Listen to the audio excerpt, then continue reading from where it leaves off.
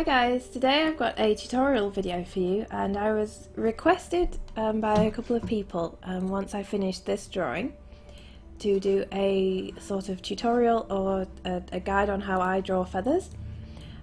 So this drawing, for example, it did take me a while, but I did all of these feathers by hand, and I actually did some of them like more than twice because I did a few bits wrong, so I'm well practiced in drawing feathers now. But I've always enjoyed drawing feathers from a very young age anyway, so I felt like I could hopefully share that with you, and this is my first ever sort of direct tutorial online, so I hope that you guys enjoy this, and if you do draw any feathers or anything from this tutorial, I'd really like to see it. So just a heads up, this is not a tutorial with like how to start with Photoshop. I'm presuming at this point you guys know the ins and outs of your digital art software that you choose to use. So for reference, the brush that I'm going to use is the standard round brush that you can use in Photoshop. I have shape dynamics set to pen pressure, and I have the minimum diameter set to 15%. The rest of the settings remain the same. Transfer, I have pen pressure set to the opacity and also to the flow. And I also have smoothing checked. The brush tip shape is just generic round brush, angle 0, roundness 100%, spacing 9%. You can take the spacing down if you want to make it even smoother, but it's not vital to this tutorial. So there you go, we've got that all set up, and the brush looks like this when you draw. So when you apply pressure, it gets closer to the actual colour. So I've got black on at the moment, so it looks like this. And the pressure is kind of important to get the nice gradient effect. So what I do to start off with is I draw the very basic shape of a feather. So I'm going to go for one similar to the one that I've drawn here for now, like a rounded end feather. So I tend to draw the centre line, and then you want to draw the shape of the feather around it, and this can be like any shape whatsoever. If you want a square-ended feather, you can apply the same techniques, just change the shape of your feather, but for now I'll just do a rounded one, and then I'll show you a more pointed one such as the one on my drawing a little bit after. So it kind of looks like a leaf, and then what I do is you get these little tufts at the end of a feather. They can go like several ways, they just tend to be a bit messy. I'm going to just do a black feather for this, and then I will show you how to incorporate colour. So I start here, and bearing in mind this is just how I do feathers myself, this isn't an attempt at a realistic feather, this is an attempt at a stylized feather. So I press hard to get the darker shade, and I press lightly, or you can colour pick the middle there, and once you start getting the right shades, I do like a gradient so it's lighter in the middle and darker at the ends, and just really gently pull that in. So keep colour picking colours in between. If you want a really handy shortcut for that, you hold Alt on your keyboard. I'm not sure what it is on a Mac, sorry. But it brings up the colour picker, as you can see there, changes the brush. So what you do is you grab that colour in between, and you just don't do that, very gently paint until you've got, it doesn't have to be 100% smooth, we're not going for an airbrushed look, like that's not the style I go for. So remembering we've got this side, I draw the sides differently because it gives a little bit of dimension to the feather. So for example, one side I tend to do a little bit on the lighter side. So we've got the centre bit here that's a little bit paler, and then the darker greys here, and pull them in from the edges of the feather.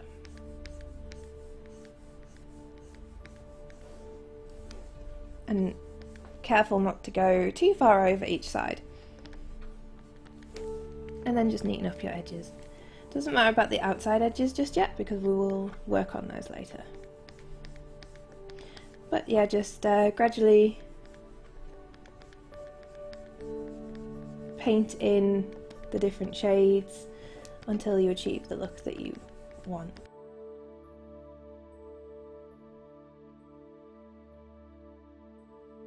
So what we're going to do is take this dark colour here. Along this half of the feather, we will use the dark colour here to draw the lines of the feather in the paler section. So typically you don't see the lines like this in a feather when you're looking at a real one. I've got some feathers here for reference actually, and these lines are very, very thin. You want to keep them non-uniform, you don't want them to all just be straight, and follow the curve of the feather. So when it starts blending into the same colour, I then take the lighter colour, somewhere around here maybe, and then continue the lines. And this is actually something that I do on multiple things, so it's just sort of contrasting and using the same colours over and over. But always bring them from the centre bit and bring them down.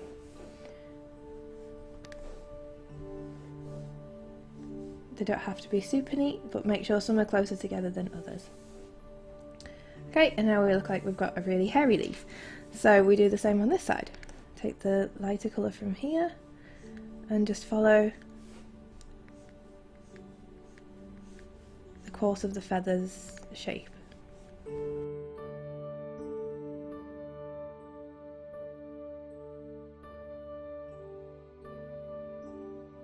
So we have the centre bit, and now we're going to use an eraser. So basically get a soft eraser similar to the one that you were using for your brush and start to neaten up your edges just a little bit.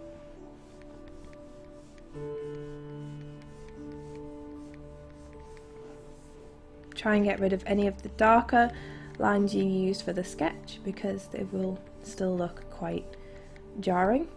I also recommend sort of making this a bit more of a harder edge here, because feathers can also sort of just like spring out from this bit. So we still have a hairy bit on a leaf thing, and so what we're going to do is we look for the side that is sort of feathering out the most, like here. So there's a wider area here and there's like a tighter area here. That looks like a face. So what we're going to do is start erasing some of the areas to give it a bit of shape, like a feather. Just erase all of that. So take our eraser again, and if it's sort of like an area that is a bit wider, I recommend doing a wider chunk and just erase all of that. And it's starting to take on the shape of a feather a bit more. Make sure that this point is really defined here and really sharp. This area can be a little bit more soft. I don't recommend taking it right up to the edge, but you can if you want it to look a little bit more like a worn out feather. And you can also do really thin lines to sort of create that depth. And then here again we can see it's a little bit wider, but not as wide as the other side. So there's more chance for the feather to actually spread out at these areas. So that's why the gap is wider, it's got more chance to break. If that makes sense.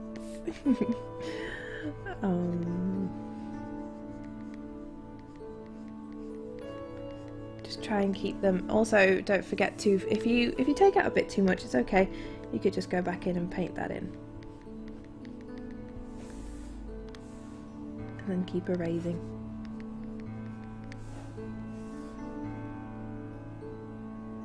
And the beauty of having it on one layer, as you might have noticed I haven't asked you to do any different layers whatsoever, is that you can erase and paint back in very quickly without having to swap layers or worry about doing it on different layers.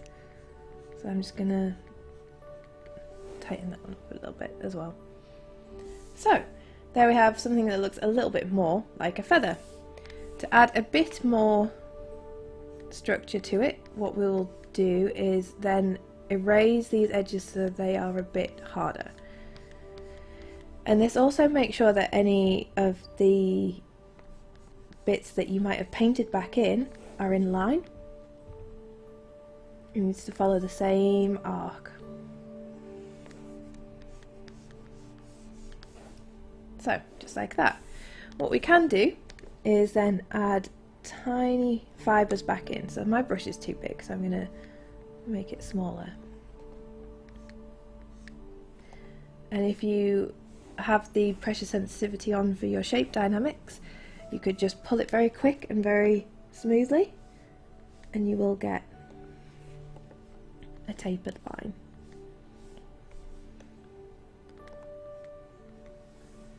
So there we go, a stylized feather that you can do in Photoshop. And by no means is this realistic, this is just a way of me sort of showing you how I draw feathers, and I hope that this has been useful. So what I'm going to do now is show you how to apply colour and make something a little bit more exciting. So we're going to apply all of the same techniques, but we're going to do a, let's see, maybe we'll pick one of these colours, that's a nice colour. And I'm going to do a more pointed feather, just like the ones that she wears on her head. Now, something that we haven't had to look for so far, because this feather is black and white, is something called values. Now, if you're not sure what that is, I'm going to explain, and I apologise to anyone who already does know what that is. So, we'll do a feather going straight down. And I want it to taper, so I'm going to do it thin, and it's going to be what I would call, like, I kept calling them bananas when I was colouring in her hair, because they were all like slightly curved like this. What we're going to do a really straight but pointy feather. So I'll just erase. And obviously, because she has all of the feathers tucked in, you can't really see this bit, or the feathery wispy bits there. So we have this, and it's not a banana, but I'm gonna say it looks like a leaf.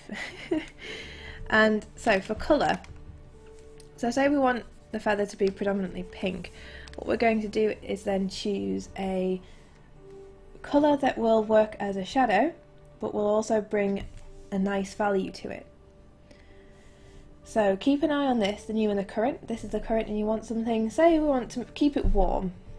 So we could probably get away with something a bit more red.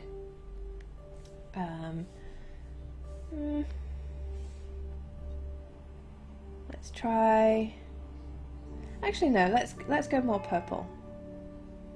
So I'm going to go between purple and blue. Probably go there. So when you have this colour, what you need to do is check that it's got decent values. So we go to image, layer, adjustment layer, hue saturation, and press OK. And this box will pop up here. I'm using Photoshop CS5, so it could be different on your screen. But we've got this new layer which will affect all of the layers underneath it. So what we need to do is pull the saturation tab down, whoop, and you can see that these two colours are still visibly separate. Now if we were to have a similar colour, say for example we had this pink, that's not the pink. What did I do there? We have this pink, and we want to use a slightly pinker colour Like, you can see the colours are visibly different here. Not too much different, but say you didn't want a lot of difference in the colour. And then apply that on top. The values are less. So this one's a little bit more dynamic and will actually make the image pop a bit more. So it's even worse when you stick around here and then say, oh well, I want this blue. And you put that in. You're like, wow, yeah, those colours are so different. But they're not, because when you change it to desaturate it, you can see that the colours are of the same value. And that's problematic, especially if you're printing your work, it will not read as nicely. So that's what happened with a lot of her feathers. As you can see, I have my layers here. The painting is all on one layer, apart from that one feather at the top. And if I did this, you can see some of her feathers are still not quite right. But I got to the point where I needed to finish. You can see the feathers down here is where I was concentrating more on the values. And these ones here and here. And on the bird here. You can see the bird is kind of washed out as well. So the values aren't even that great on here. It's not as visible when it's in colour. But when you've got colours that are too similar, it can read quite badly with print. As well as on the screen, depending on the type of screen you have. So even though these two colours, the pink and the blue, they're lovely together, but they wouldn't work well together as a painting. You would need to do something different about them. So we're going to use these two here. And I also recommend setting up an adjustment layer with lowered saturation, because you could keep checking throughout the whole process. So we want, say we want this side to be the lighter side. We'll colour that side in pink, like we planned. And this side's our darker side, so we'll use the purple straight up.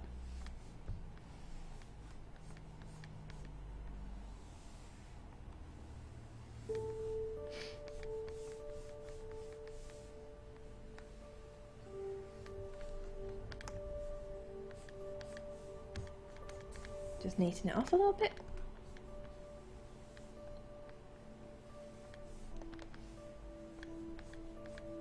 Okay, so what we can do here is start colour picking between these two. So what you can do is, you could do it to one side, or you can actually do it in the thing as well. Just use your pressure sensitivity to get a colour in between. And start pulling that through. So remember how we had the darker points at the top and the bottom of the feather? Check your values. It's not the best, but we'll just add some shade to it.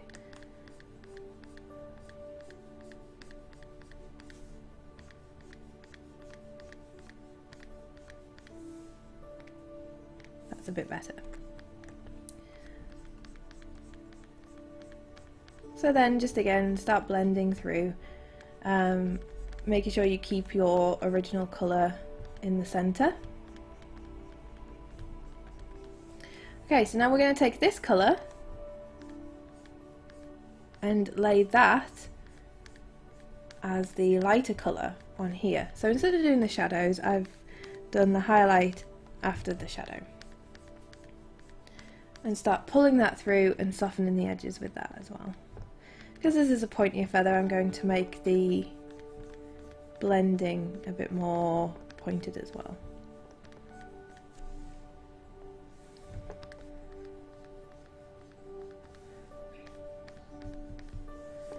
And then just, if you want to gradually bring in a bit and try and lighten it.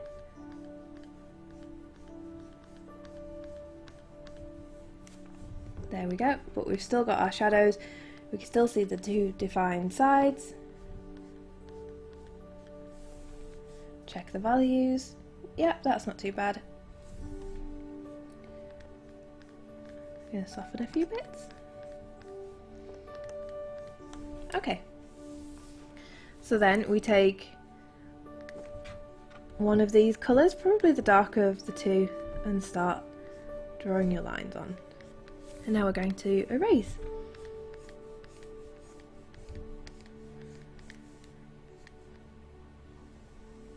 Remember to keep the shape as organic as possible. You don't want it to end up being too stiff looking, too fake looking. It needs to look like it could float away.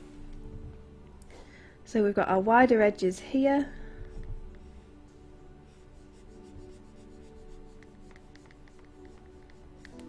And our more tightened edges here. Obviously, if you have a coloured background, this will start to show through. I find that feathers start to fray a bit more towards the bottom, so you can start like really eating into it here, and it will give it a little bit more of a jagged effect. And again, just make sure your edges are arcing the correct way, all in one straight line. Let's add a bit more here.